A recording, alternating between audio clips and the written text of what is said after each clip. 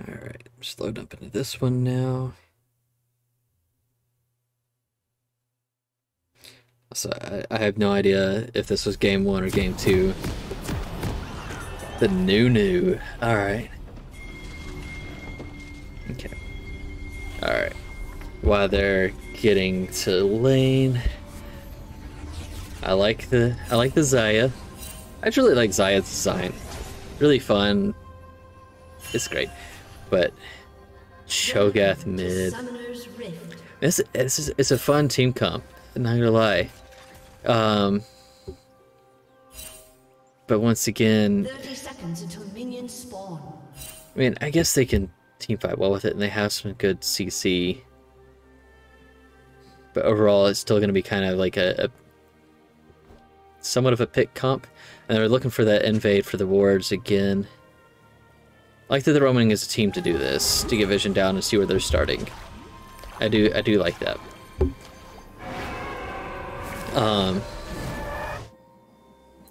Yeah. Minions have spawned.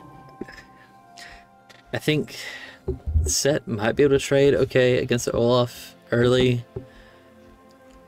but eventually he's not going to have any kill pressure on him. And that's fine, that's not who he's going to be looking to have kill pressure on eventually anyway.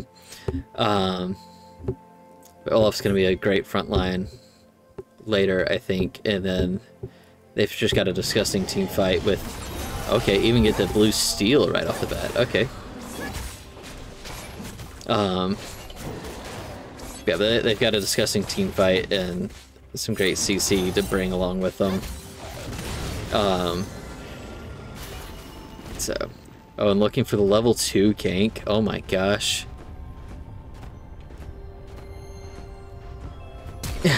Getting the flash out early. What a move. I don't know if I hate myself for saying this, but like, that was a Giga Chad start. And he's going for another gank right off the bat? Or no, okay, never mind. Okay, I thought he was going mid with that. Nah, that makes more sense. Okay. I just love, like, oh. Okay, alright. See, I know he brought Ignite, and I just was talking about the TP, the first game, but clearly it benefited him early, and against an Olaf, I will say there's a lot of benefit against the Olaf in the early levels, because of the lifesteal that he gets at low health. So he secured first blood, got out without giving up a kill. Great play. I'm not gonna hate on the Ignite this game. I need the scoreboard back up though. So yeah, would to get boots and cloth armor? I don't know. I mean, I guess I think I would have liked like maybe a longsword or something to really push the advantage here, but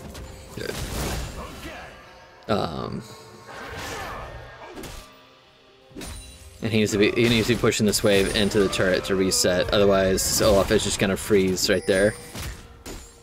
And that's gonna be brutal. Okay, what's going now, bot?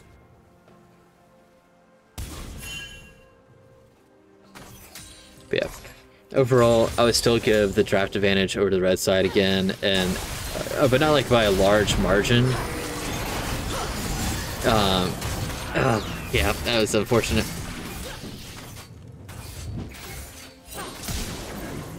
Yeah, they got a kill off of that, and all of this. Oh, they didn't get the Xayah flash. I thought they did. But yeah, that is a bit unfortunate.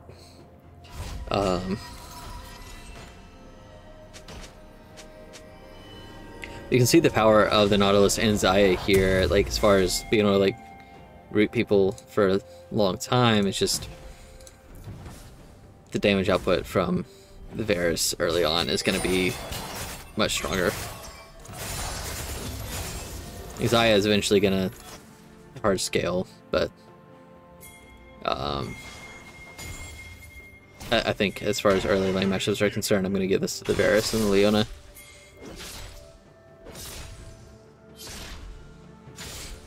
But yeah. Alright, but pretty even here.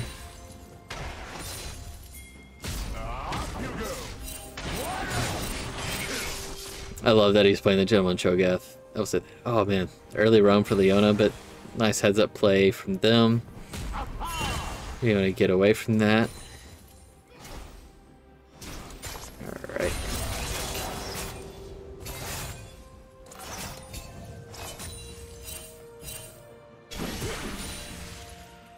Okay. If you're gonna stack a wave like that, they need to just hard push into the turret and try to get some plates, especially with the Leona gone. But now they've just given the Varus an ideal lane position where he can just last hit nearest turret and stay safe. No risk of a gank here. Oh, something's going on. Oh, no. The Graves is going mid. Oh, and the Olaf is roaming too. This could go poorly. Girl, you go. Nice ult from the Azir. Ooh, yeah. Okay, so... Oh, they're gonna lose everything on this, aren't they? But he got his second kill up top? Okay, yes, this is a bit sloppy in a lot of ways. Sorry. I'm gonna go back. So you got a level 4 Graves against level 6 Cho'Gath. Ignore the Azir, because Nunu is going in on the Graves. Easy damage and chomp. Then you should have all three at that point to turn on the Olaf. Oh, Set's level 5 too. That's unfortunate. I don't know if the chase would have gotten anything, but I feel like Nautilus might have been able to go for a hook there. Oh, okay, no. He did go for the hook. It was just barely missed. There's a nice roam up there, but ultimately, I don't know if that was a breakdown of communication or they just couldn't decide what target to choose, but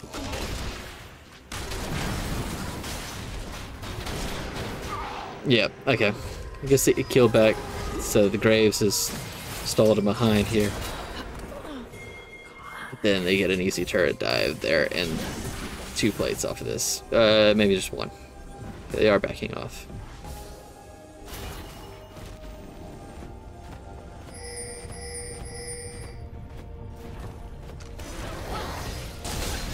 Ooh, unfortunate that Snowball didn't hit there.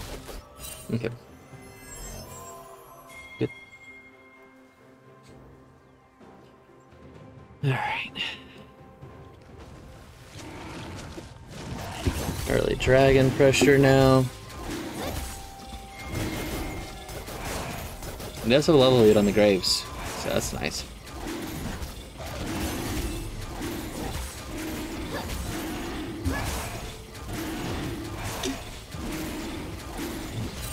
And this might be my ignorance on Set, but like it's kind of surprising that he's sorry. No. Nunu and Cho'Gath on the same team is just wonderful. I love it. It's surprising that he's 3-0, not building any damage. But doing that, I think it stacks up his it's his W that does the strike. I can't remember. Yeah, it is his W. I don't know if that gives him more. Oh, that was an unfortunate showstopper. Not going exactly as far as he'd like it to. Ooh, the turn. Alright, okay, maybe they'll get some more out of this. Alright. Ooh, okay. Yeah, the 2-for-1 trade is unfortunate. I believe Graves has the Herald. Yep. There's that, so the shutdown gold and the turret plates. So let's take a look here. So you got about, let's be 3 going down there, 2 there, none up top. That's 1,000 gold difference there just from the turret plates. And then, yeah, the shutdown gold is huge. 3-0 bot lane up 18 CS. Yeah, every lane has a CS lead, so that's okay. That's where a lot of this 3,000 gold deficit at almost 10 minutes is coming from. So that's a little unfortunate.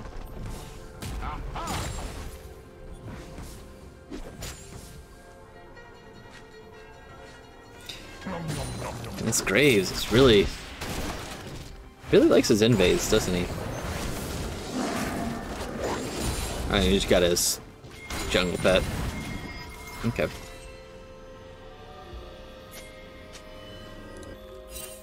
He's finding out that all of his camps are gone. Smart to sweep out the wards there. Let's see how top lane's going.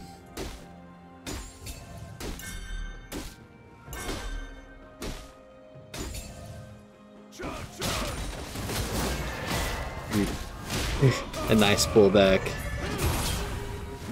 Good trade there.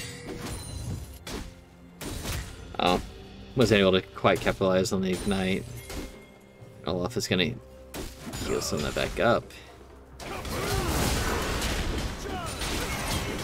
Oof. Got damage. Yeah, the Olaf. I don't know if he just doesn't know the matchup well or he's just overconfident in his abilities. But that was not optimal for him. Oh, the solo kill the mid lane. Hang on.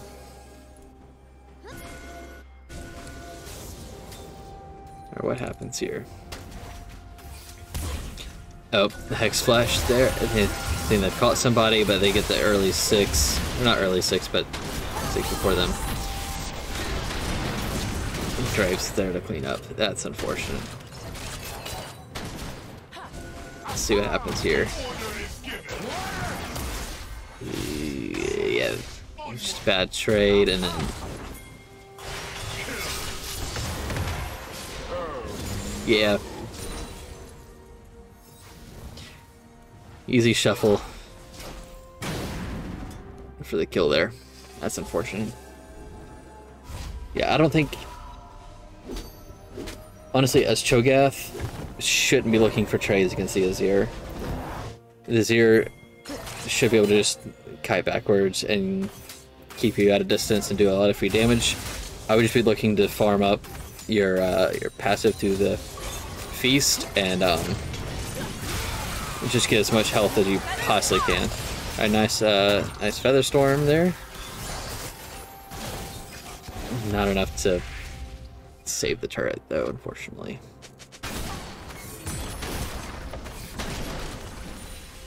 Yeah. Okay.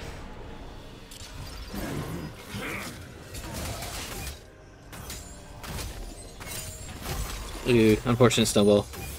Okay.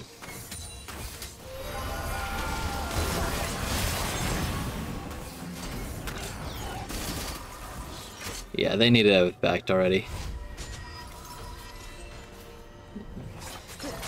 Oh, they're gonna stay even longer. Oof. I guess it is a cannon wave, and they can predict the turret because enemy is backed off, but enemy team is just getting a free reset here.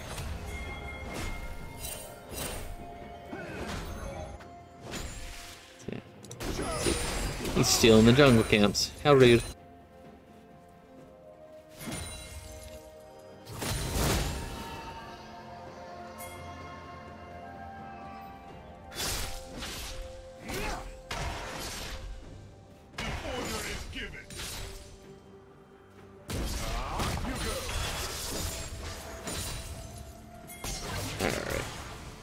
Dragon's coming up.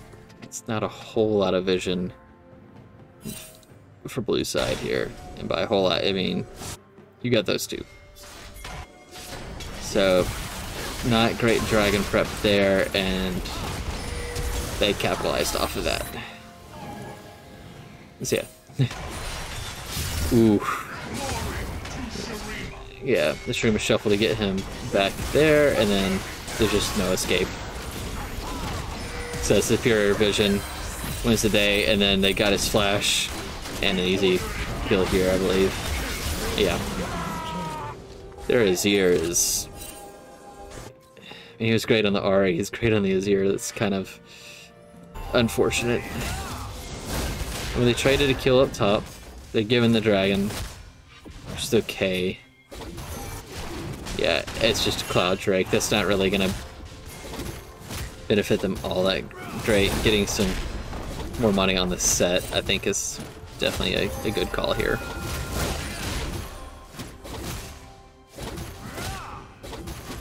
From what I've seen from Starfighter on his set, it seems like a good comfort pick.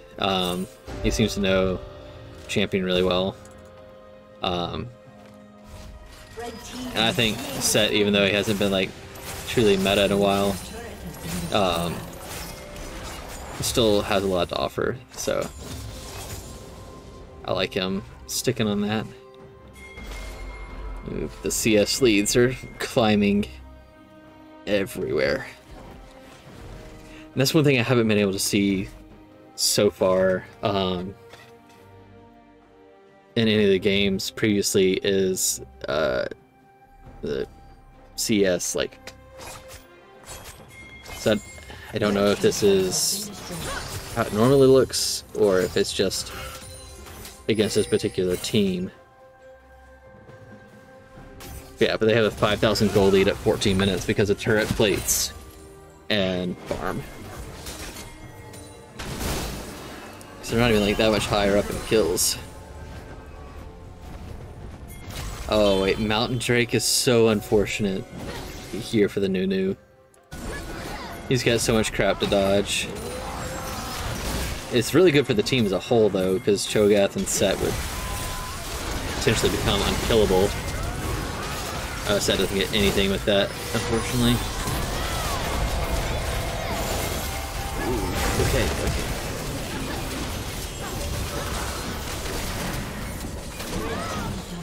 Yeah. Okay, so let's see here. They try for the grab there. And Set. They're just trying to get on the Varus? I'm not really sure. The shuffle keeps them. Oh, keeps them perfectly in there. Oh, that's unfortunate.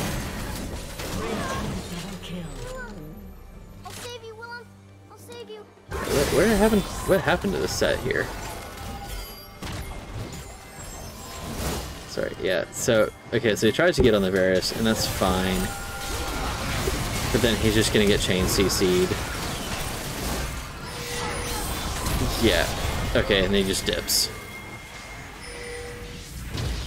Yes, they're giving up on the fight, whereas he's still going in. Did he just accept his fate? Like, what do the comms look like there? Oh, but Set didn't back up. Okay. So luckily Varus didn't try to get some damage there.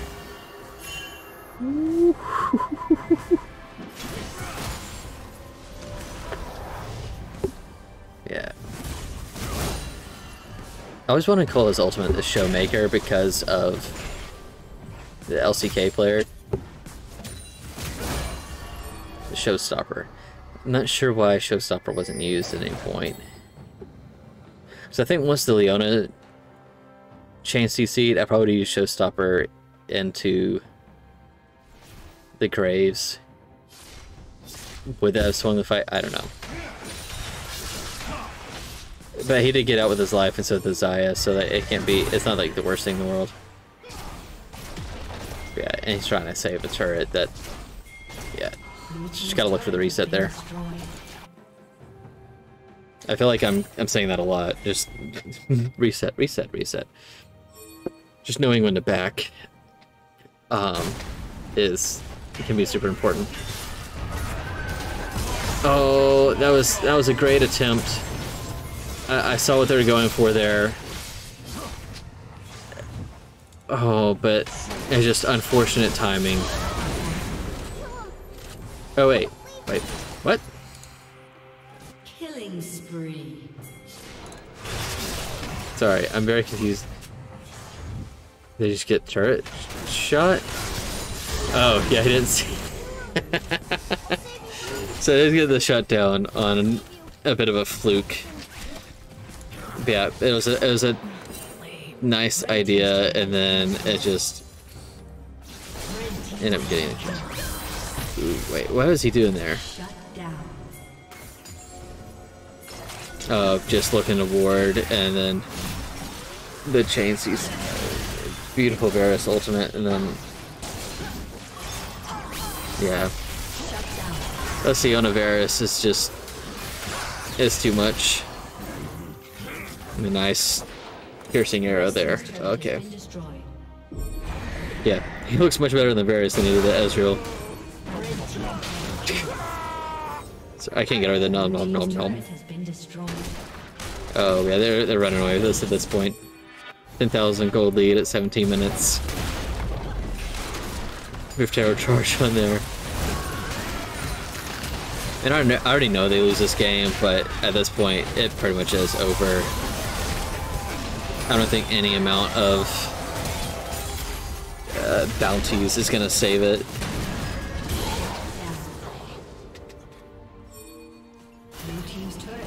Yeah, because once the dragon's about to come up, they have no vision down. Really, the only vision they have, I guess they have some right there. They can see when he's coming in, but they have none around the objective itself.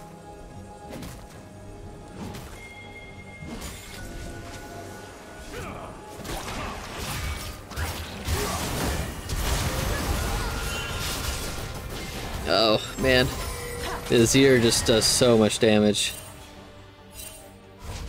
Yeah, I mean, how do you play against that? So yeah, that is a major problem in their comp, is that they have to go, everybody but Xayah literally has to get in the enemy's face to accomplish anything. And you have one ult that can shut down 4 players all at once. And that's just... that's rough. That's rough to play into.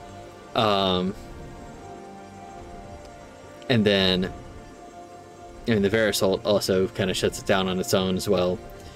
A lot of the CC does a great job of just peeling for their damage, and... that's so unfortunate.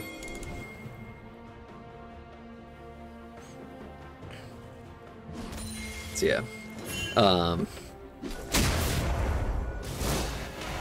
Everfrost is fine here, I guess.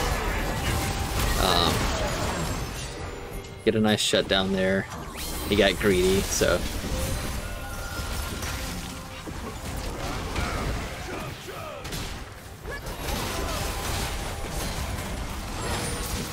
The only problem in Everfrost is nothing is to Olaf. And I don't know when he's gonna get close enough to really use it at anybody besides Leona.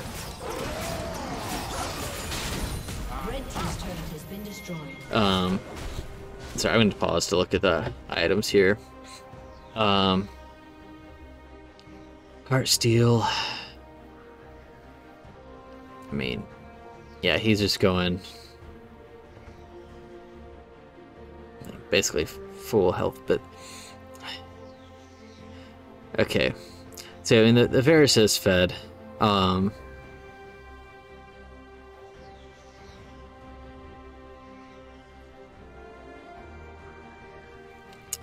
Yeah. Let's see, is he putting any AP here? No, it's just crit and attack speed. Okay. So the Varus is fed, so I mean the Thorn Vest? Not... Why am I blanking? The Thorn armor or whatever, you know. It's it can be effective against the Varus, I guess. But he's going full crit here. So at that point, crit reduction might actually be more beneficial. What we got here? Sunfire, increased clear speed, that's fine. What is he building into there? But yeah, I mean, but this here is the, I think, the biggest problem. You've got, yeah, 2 items spike, needless rod, his boots, and then you got, I mean, he's down a full item and a half on this Azir. That's rough. And then,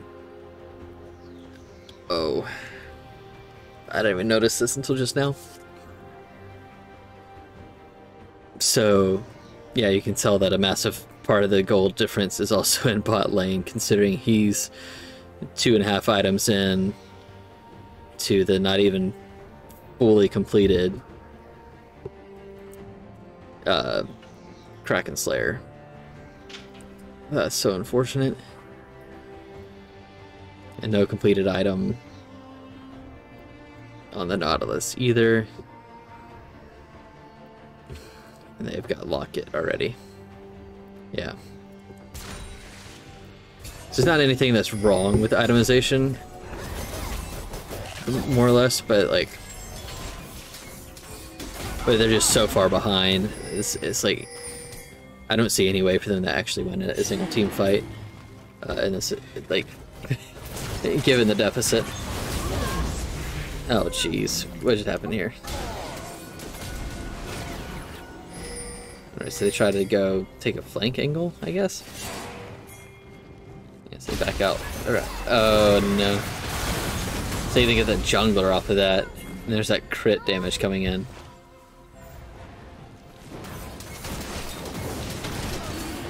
So at this point as a Nunu, it's like, yeah, he's getting his magic resist. That's great for the Azir, but he does not have enough health to deal with the Varus. And the Varus, and nobody's gonna touch the Varus till the end of the game, like for the rest of the game. He's gonna be able to free farm the champions at this point, which is so unfortunate.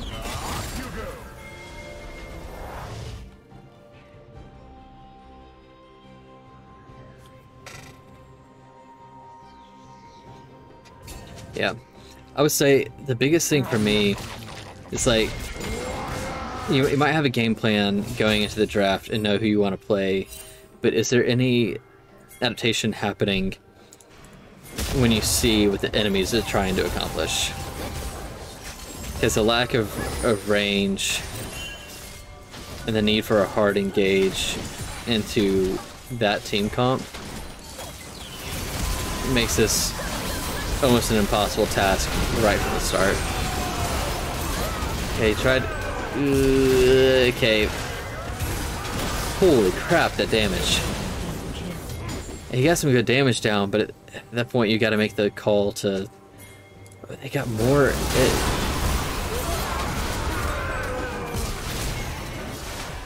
Oh, the Azir just gets a free pick on the Nautilus. Oh, I didn't even kill him all the way. He's just. Okay. So. Sorry. Where are we at here? Let's talk about comms here for a second. So they're obviously posturing for Baron. They're looking to fight near jungle. Immediately gets rooted up. The call to back off should have been made right here. Like, so Cho'Gath was low. Nunu was taking too long to move this way. Like, as soon as the Varus ult was popped, Nunu should be moving. Cho's low. Set's now moving forward into the team. I don't know, possibly thinking maybe we can do enough damage with the new ult and what I bring. But then, I mean, Nautilus is just here on his own against the Azir. That's going to lose. That's 5 level difference, and you do no damage. So the call should have been made at this moment here, or just before this, technically, to back off. Everybody just back off, regroup in mid. But instead, we get the dunk here. And good damage down, but give up another kill. Saya thinks, I can save Nautilus from the Azir. Does good damage, but ultimately gives over another kill and a super free Baron. And I can see that this game does not last much longer from here. Oh, that's unfortunate. I don't see how it could with the 10,000 gold lead that's about to go up to 11.5, 12. Yeah, or 12.5 actually. And Olaf is just having a field day down here now. Why is he still fighting this? Sure, you're taking on support, but why? Like I said, I mean, the game is obviously going to end in a loss, and it's so far from over. So yes, like, ultimately that decision doesn't affect the team, but I don't know why Olaf stayed for that.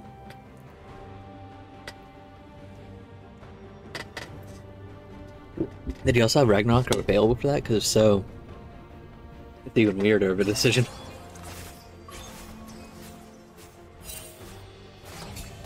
But yeah, don't be afraid to adapt in the draft, because, like, ultimately looking at what the mid team is doing, like, you drafted a losing comp. And I mean, it happens. Even professionals lose draft constantly. But it's such a valuable skill to learn. You know, Olaf is just free farming back here. Oh my gosh. Okay, so he flashes out, and then this is the free farm back here. Oof. And they come in for the flank. Oof.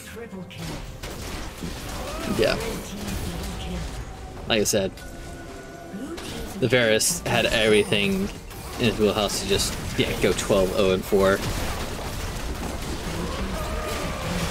It's so unfortunate. It's fine though. I mean, this is gonna be a tall task to beat this team. But yeah. Let's see here. He was going for Aegis at that point. Yeah. It's just, the deficit was too large. And a team that's already at a higher skill level is gonna just run away with that. So, and they did. So it went exactly how you'd expect. And that's okay. Ultimately, we're just trying to learn from this, see what can be gleaned from the footage. But yeah, but I appreciate anybody that watched it. I hope you learned something. I hope I didn't sound like an idiot at any point. Feel free to let me know what you think, and give me any tips on how I could maybe be a little bit more helpful. Or if you have any footage or anything that you'd like to send in as well, definitely just let me know. Appreciate it.